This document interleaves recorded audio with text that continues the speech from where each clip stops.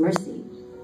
As we spoke of our fathers to Abraham and to his seed forever, and Mary abode with her about 3 months and returned to her own house. I know it sounds kind of crazy, but when you're reading this and it begins to magnify God and make God great, and she quotes about 17 attributes of God and 15 texts of the Old Testament in these 10 verses. And all of a sudden it just stops. I believe that it's like that for a reason, not an accident. We're supposed to continue that song.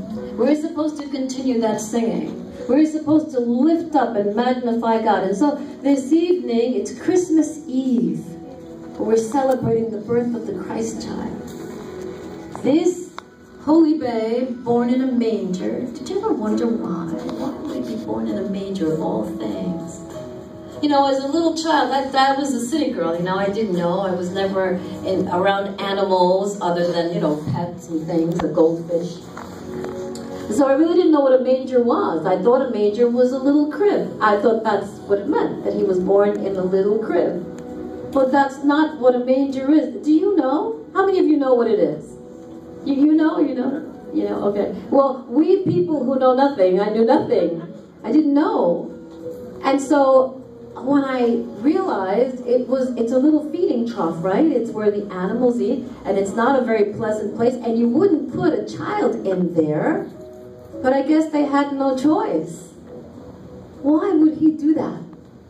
Why would he be born in a manger? Why would there be no room for him in an inn? If he's our God, our Lord and our Savior, if the world was hearing of him from generation to generation, why weren't they ready? Why weren't they looking? Why did he have to come another way? Why? And the only thing that I can imagine was that there is no one anywhere in the world that can think that God would ever reject them, because he knows our frame. And whether it's because of your social estate, mental estate, physical estate, emotional estate, it doesn't matter where you are or how you got there, Jesus came for you. Isn't that amazing? So this evening, as we celebrate communion, you know, sometimes when we have communion, we play music kind of like this, and we get very somber, very repentant. That's a good thing, by the way. Very repentant, very somber, very serious. It is serious. But I do believe that God wants us to rejoice tonight. He wants us to sing. He wants us to rejoice. He wants us to celebrate, because the Christ child is born.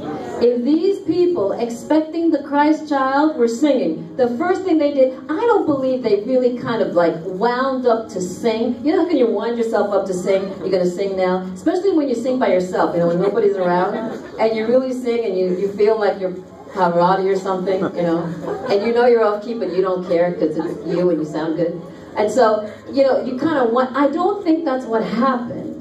I think what happened was the Holy Spirit fell on them, and all of a sudden this revolution from the inside just came shooting out, yeah, like that. And their mouth opened and all this great stuff came out because of what was about to happen.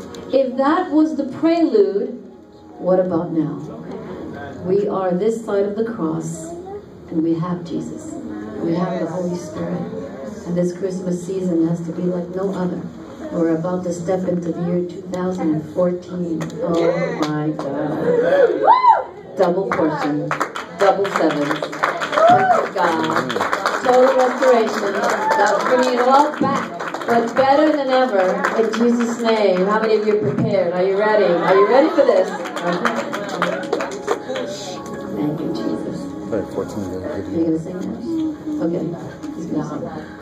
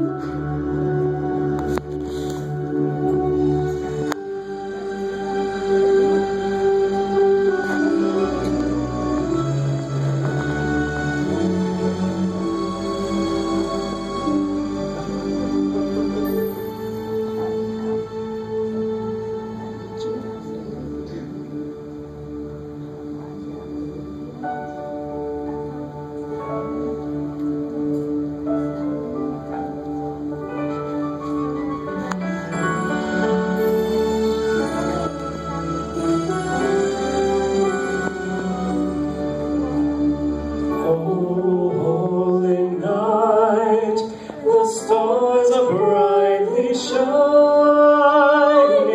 It is the night of our dear Savior's birth. Long lay the world in sin and error pining, till He appeared and the soul felt its worth. A thrill of hope, the weary world rejoices, for yonder breaks a new and glorious morn. On your knees, oh, hear the angel voices. Oh, night divine, oh, night when Christ was born.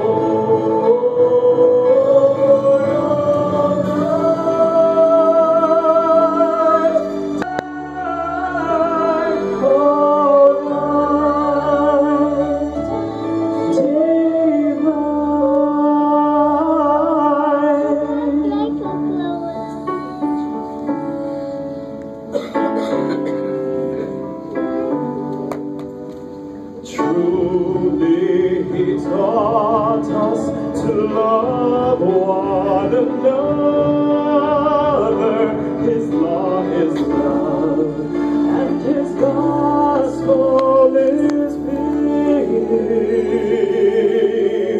Chains shall He break, for the slave is our brother, and in His name all the oppression shall cease. Sweet hymns of joy, if grateful for His praise we let all within us praise His holy name. Oh, your knees, oh, hear the angel voices. Oh, night divine.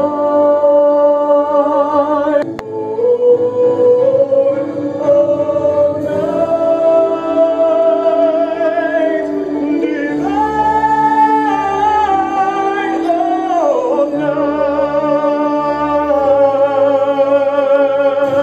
night divine. Oh, night divine.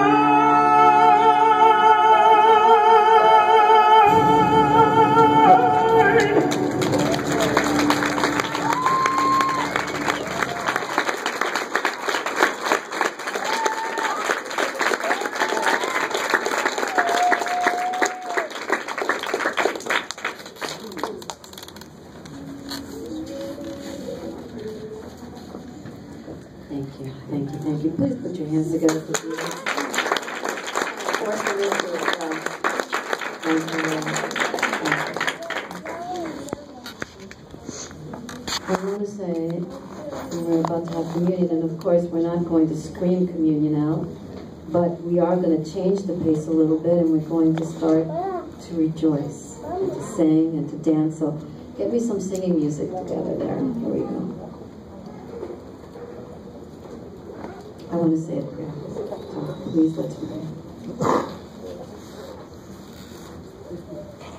Please bow your heads. And before we have the communion, I just want to invoke the name of the Lord. Heavenly Father, in Jesus' name, this is a holy night, Lord God, and it is completely divine. We want our souls, Lord God, to magnify you. Just put the music on, baby. We want our souls to magnify you. We want our hearts, Lord God, to soar with you. That's what we want. And this is a night to fill this place with music. Tonight, Father God, to extol your greatness, lift up your holy name. It's a time, Lord God, where we're going to take all of our burdens and hang them on a tree. We're going to take, Lord God, all of our fears and hang them on a tree. We're going to take, Father God, any sicknesses and hang them on a tree. We're going to take, Lord God, those things that keep us down and hang them on a tree. In Jesus' name, if you did all of this for us,